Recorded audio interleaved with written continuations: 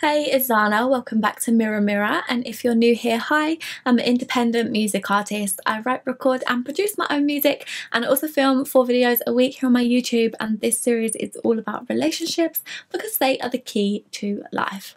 So this video is going to be a little bit of a pep talk because I feel like we need to have this conversation, and also I feel like so many of us have been in this situation where we want to do this, whether it be because you want your safety blanket, your comfort blanket to come back to you because you don't want to be alone, or whether it be because you're gutted that it ended and you just really want them back and you feel like things could work out better next time around or whatever. There's so many reasons why we want to manifest an ex or a specific person. It doesn't even have to be an ex. It could be somebody that you're crushing on, or it could even be a friendship and a friend that you want back in your life. I feel like trying to manifest specific people, especially an ex, is a bad idea. And it really, like, I don't like the fact that there's all of these videos about how to manifest exes. I feel like that's just setting us up for toxic dynamics, because oftentimes they're an ex for a reason, first of all, but also, like, how do you know that that specific person is meant for you? How do you know that they're supposed to be in your life right now?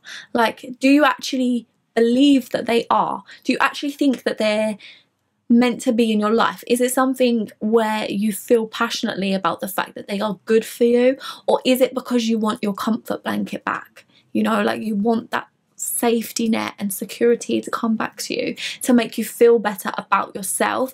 And I think our intent about why we're trying to manifest specific people, why we want them to come back into our lives, is really, really important. Because oftentimes people are trying to manifest an ex, but not because they're going to have a healthy dynamic with them, not because they actually are in alignment with them, but because they feel lonely, they miss them, they miss the memories that they had. Like, all of these different reasons makes you want to bring that person back in your life. But what if there's something better? What if they're not actually meant for you? What if the reason it ended is because it's supposed to end and there's a whole better option out there that you've not even met yet, you know?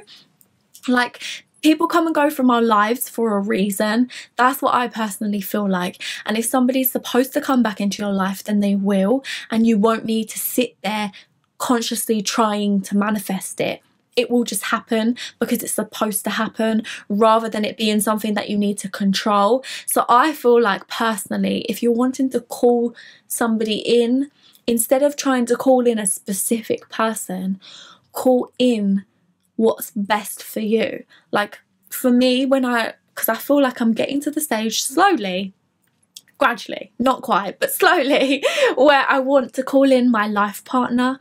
But rather than it being a specific person, because that's so restrictive, I don't know who it's going to be. Like, it could be a past person, it could be somebody that I've never met, it could be somebody that I've known from a past life but I haven't met in this life yet. Like, I don't know.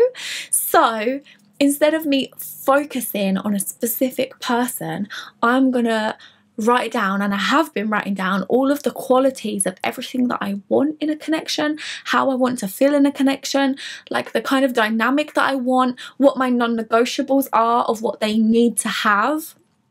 Nothing ridiculous and unrealistic, but things like them being self-aware. Like, that for me is a non-negotiable, because I need somebody that is self-aware.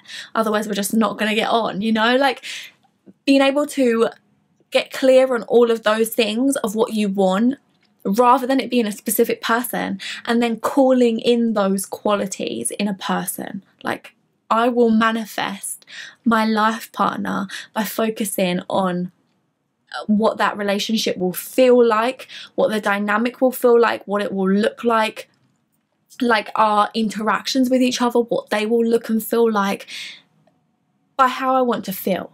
That's how I'm going to manifest it, not by focusing on an ex or a specific person, because I don't know who that's going to be. And I feel like sometimes we want to control it so much, where we really, really want it to be that one ex that we are desperate to get back with and stuff. But what if they're not meant for you? What if they're not the best person for you? What if there's somebody that's even better that you could have, that you've never even met, and like that you can't even quite perceive or grasp how incredible that connection's going to be, because you're so focused on this other person that never treated you right anyway. So and even if they did treat you right, even if they were incredible, instead of closing our minds to just that one person and restricting ourselves, it's like opening it up to all of the possibilities and the fact that there are so many people in this goddamn world that you can meet, the most incredible people that actually meet all of your needs, all of your non-negotiables, that you're actually physically attracted to, as well as spiritually and mentally and emotionally, that you really vibe with in the most incredible, beautiful way, instead of just closing off to the ex.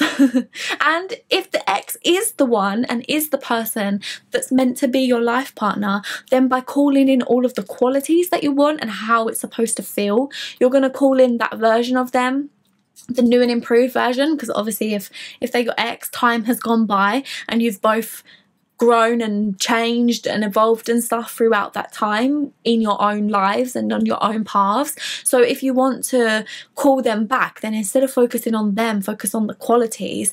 And if they're the one that's supposed to come back to you, then by focusing on those qualities, you call in that part of them, you call in that version of them on that timeline that's in alignment with you, where they'll come in and be those qualities, rather than just focusing on the person and limiting yourself. I hope this makes sense, but I feel like it sets us up for so much failure and also toxic, unhealthy dynamics when we focus on specific people out of lack and out of abandonment and out of loneliness and out of fear, rather than being in our power, knowing what we want, knowing what kind of relationship we want and what the dynamic looks like, and then calling in that.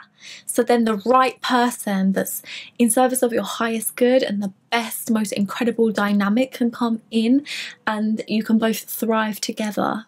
And yeah, you know. So I hope this video was helpful. Definitely comment down below, or you can DM me or text or WhatsApp me if you have any video suggestions or any questions. All the links to my info will all be in the description box below. Literally everything about me, including my music, my social media, my phone number, my jewelry brand, and one-to-one sessions, because I do offer private one-to-one sessions with me. And I will see you in the next video. Thank you so much for watching. Bye. Slow love, baby.